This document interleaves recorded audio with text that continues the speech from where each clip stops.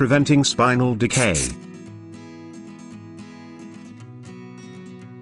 Preventing spinal decay. Most of us in Penrith brush, floss, and make regular dental appointments to make sure our teeth and gums stay healthy. But what do you know about spinal decay?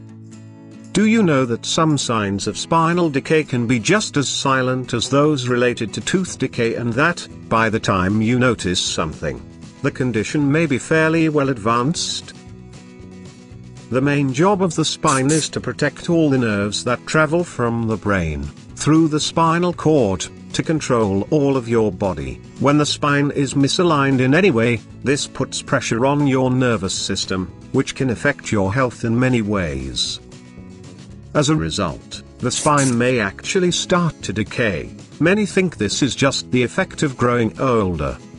But just as tooth decay doesn't result from aging, neither does spinal decay. It results from neglect and poor spinal hygiene. Spinal decay usually starts with some type of trauma, a car accident, a fall. Even the birth process itself can initiate it.